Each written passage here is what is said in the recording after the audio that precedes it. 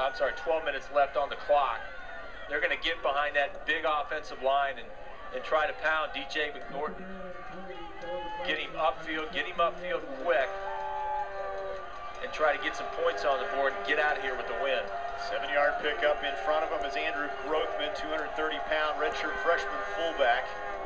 Smith, the tight end, in motion, another blocker.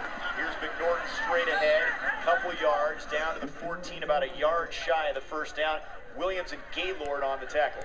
And here comes a late flag after the play from the back judge. Dead ball, personal foul, 63 of the offense. 15 yards, next down will be 3.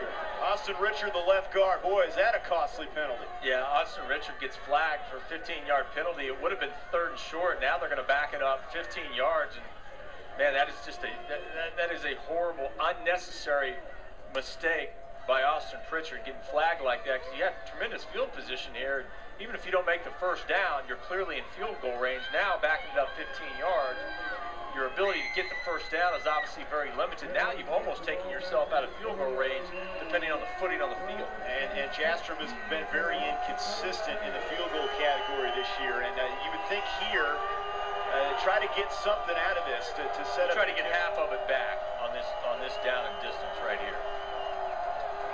Seeger's the lone setback. And the officials calling time.